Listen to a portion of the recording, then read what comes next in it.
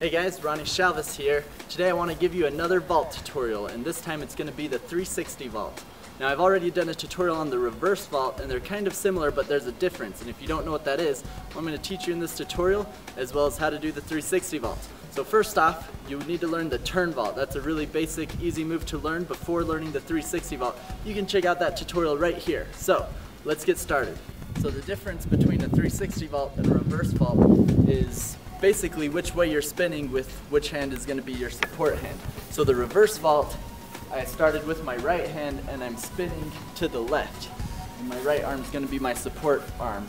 For the 360 vault, my right arm's still going to be my support arm, but I'm going to be spinning to the right. So that's the main difference between those two vaults.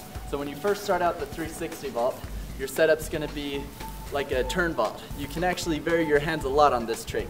You can start out with your hand straight forward and go into the 360, or you can cheat one hand so it's backwards, so it gives you a little bit more cheat into it. But either way, ultimately what you're doing is you're jumping, turning your body, and then doing one extra spin so it turns into the full 360. So a lot of the motion in this trick comes from the hips. So as you're setting and launching with your arms, you're going to be torquing your hips to help give you the spin all the way around. There's a couple of different variations on how you can land the 360 vault as well.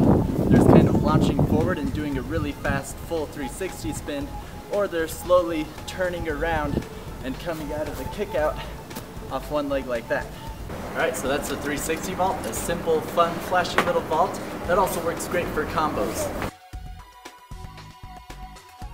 Hope you guys enjoyed this tutorial. For more, be sure to subscribe, and thanks for watching.